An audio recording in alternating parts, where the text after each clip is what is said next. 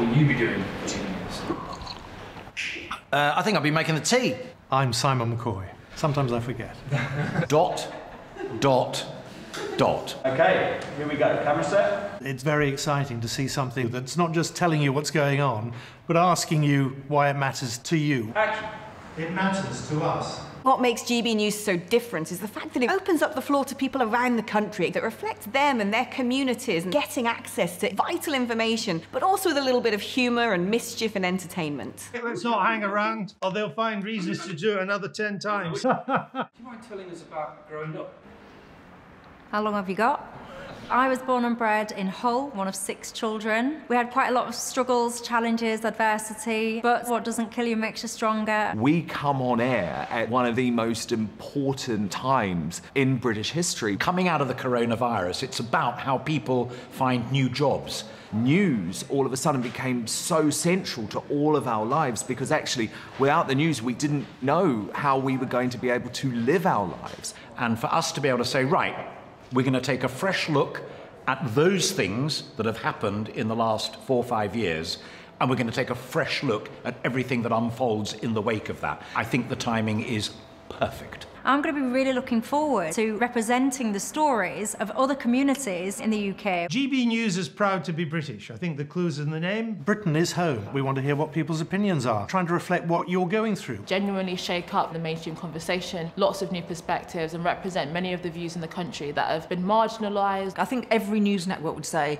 we want to represent Britain. We do represent Britain. This is more ground up. The fact that we've got reporters who live in every area of the country telling us their stories about what life is like in those areas. We want to mix it a bit and show all parts of the UK to all parts of the UK. You've been from Northern Ireland. Yes, we all know about the Troubles. And many people have been surprised by what we've seen in the news recently. That's largely not because those stories have gone away. And what's really important is that you get to hear those stories. It just doesn't deserve coverage when bad things happen. It deserves equal coverage at any point in the year. Fostering community, making people feel included, knitting people together is absolutely vital. It'll be less obsessed, perhaps, with what's happening in Westminster, more interested in what those decisions mean to you. Politics to most people is, are there enough services? Can they get treated in the local hospital? By involving people, you're going to end up with a situation which is much more broadly reflective of what the country actually is. Again, when you have opinion polls not matching up with the results, it's because people aren't telling the truth. They're saying what they think the acceptable opinion would be, which is the thing called preference falsification.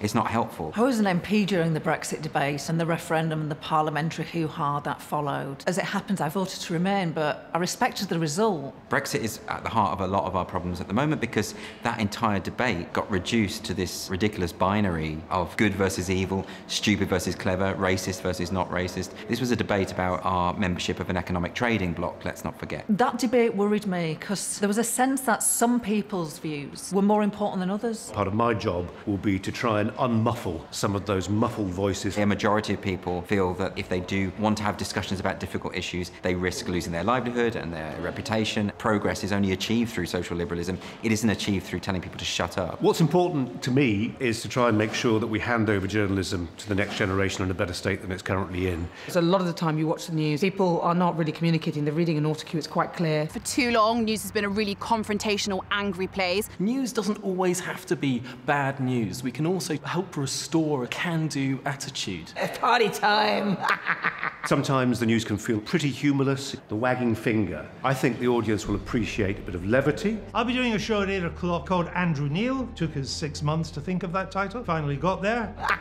Too much of this political discussion, particularly around the culture war and all of that stuff, just ends up being reduced to people screaming at each other and storming off and behaving like toddlers. I'd like to keep the toddlers at bay. It doesn't mean throwing your toys out of the cot. Just get the grown-ups back. If I had to sum GB News up in 3 words, brave, challenging and bold. British, unbiased, welcoming. Good news now. Exciting, dynamic, different. Innovative, mischievous, honest. Informative, fun, yours. I'm Dan Wootton. Anaya Falarin-Inman. I'm Michelle Dewberry. Darren McCaffrey. I'm Becca Hudson. Alex Phillips. Tom Harwood. If I can remember it, yeah. I'm Simon McCoy.